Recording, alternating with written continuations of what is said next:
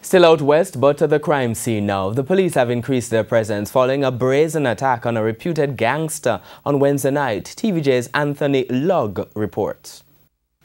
Here's an image of the bullet-riddled Toyota Axiom motor car in which 41-year-old Omar King Evil Lewis was killed along the Catherine Hall Main Road in St. James. Lewis, a reputed gangster of Canterbury in the parish, was gunned down shortly after 8 Wednesday night as he left the shop and entered his vehicle. It's reported that a car drove up, 3 men alighted from the vehicle and opened fire, hitting him 9 times. When investigators arrived on the scene, they retrieved AK-47, M16 and 9mm spent shells, while one 9mm Taurus pistol with 13 rounds of ammunition were recovered from inside Lewis's car.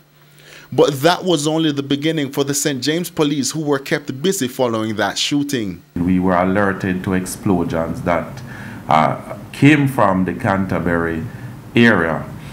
We actually had a shooting. We are not exactly sure whether or not this is connected in the Hart Street area. However, the police responded. There was also an incident where a lady was taken from her car in the vicinity. The police responded quite quickly. The men who were involved, they actually abandoned the car and the police retrieved the car.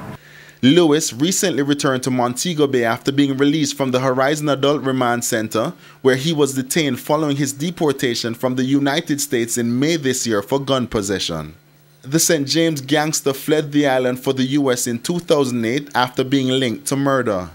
This latest murder brings the number of people killed in St. James since the start of the year to 256.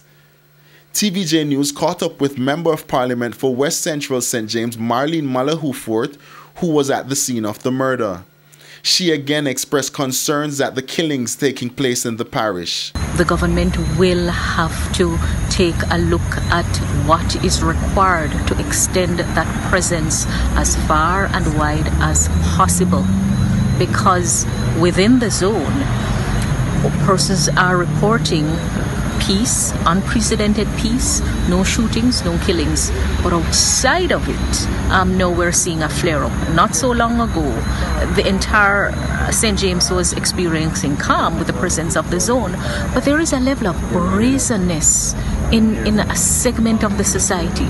No respect for law, no respect for order, no respect for authority.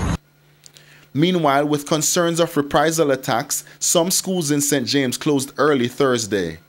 The police have also increased their presence in several volatile areas. The police is well aware that the fact that this renowned gangster has been killed, then persons would feel that there is likely to be some reprisal. And yes, that is possible.